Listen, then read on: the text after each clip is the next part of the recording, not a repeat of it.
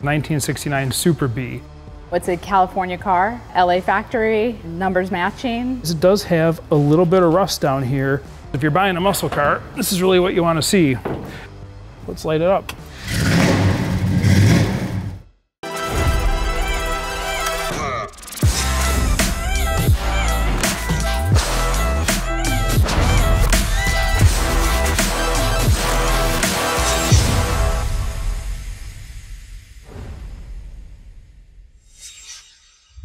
Turn your driving dreams into a reality at Hemmings.com, the world's most trusted collector car marketplace since 1954. Hemmings offers live online auctions and tens of thousands of collector cars, trucks, and bikes daily.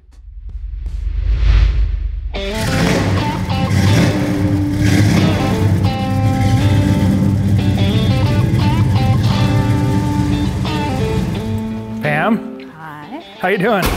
Colin. Hi, Colin. Thanks so much for bringing this out. Sure. This is a kind of a badass move. I mean, you just rolled in here in this super high impact Super Bee.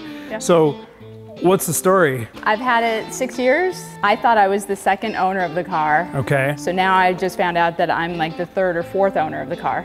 Okay. So I know it's a California car and it's been in California the whole time. LA factory, numbers matching. So everything's awesome still, even if I'm the third or fourth owner. That's a very small amount of owners for a car this Right. old. Well, you know why you're here. You Yes. somehow got conned into doing this and bringing your pride and joy over here for some stranger to go over and tell you what it's worth, which is a very personal thing. But I'm excited to know. all right, see you in a little bit. Thank you. So I've done my inspection of Pam's 1969 Super Bee.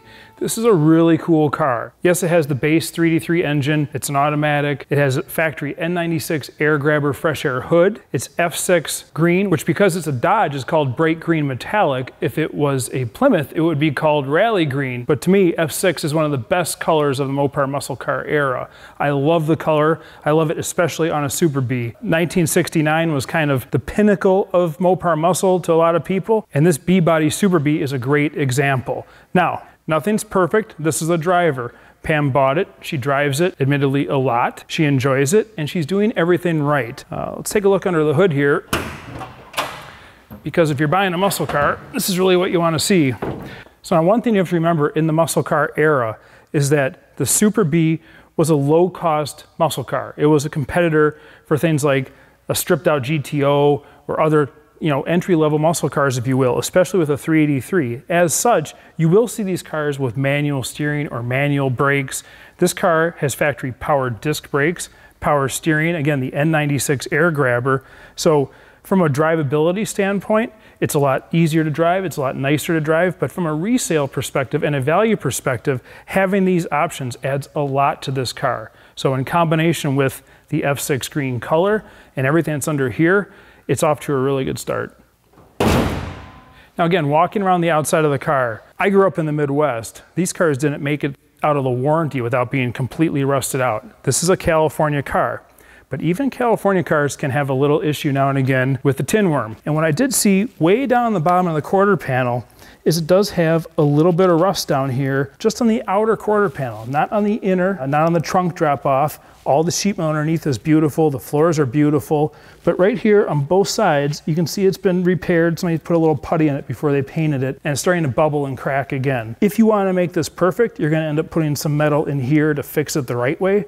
But even if you did that, you could probably blend out the paint and make it look really nice. Talking about the trunk floor and the floors and everything underneath, the frame rails, they're all beautiful, but when I was poking around underneath there, I did notice one thing. There's a whole bunch of tire rubber up under the rear quarter panels, so it looks like Pam's been having some fun with her Super Bee.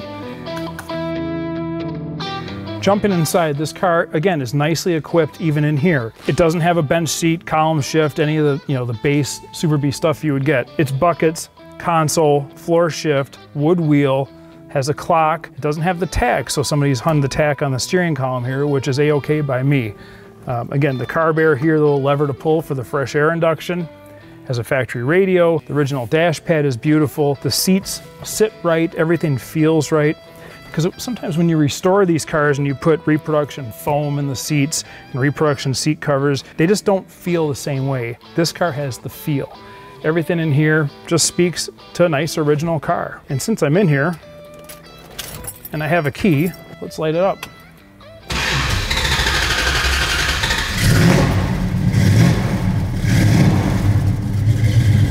Starts right up, sounds great. Real nice rumble to it. Probably has some turbo mufflers underneath. The clock's working. Let's see if the radio works. Even the radio works. Probably beating a dead horse here, but this is a really, really nice car. I really like this car a lot. All right, let's take a look inside the trunk. All right, in the trunk, the good news keeps coming. Really nice panels, even silly little stuff like this.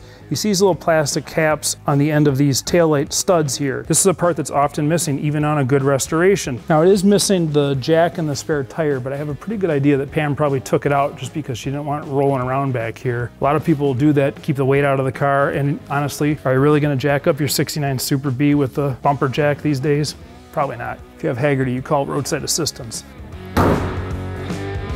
So I finished my appraisal of Pam's 1969 Super Bee. I know she feels guilty about driving it so much, but it's an awesome car. I know what it's worth. I'm gonna call her back in here and we're gonna see if she agrees with my number or not.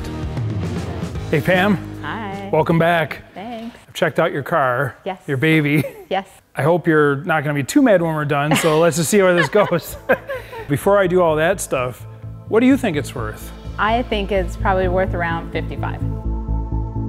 You know, I don't disagree with you. The problem is, if it were just a regular old Super Bee and like not a California car, not F6, not with the air grabber hood and all that stuff, it's buckets, console, I mean, everything's right about it. Yeah. You know, we know it's not perfect, you drive it, but the way things are today and muscle car prices, I think any day of the week it's worth 45 grand. And I think if you have a couple people that fall in love with it, like I'm one of them. I love it. It's a great car. Yeah, I think in the open market today, I think your 55 grand number is probably pretty close to being spot on. So nice. I'm going to stop doing appraisal shows and you're going to take over now.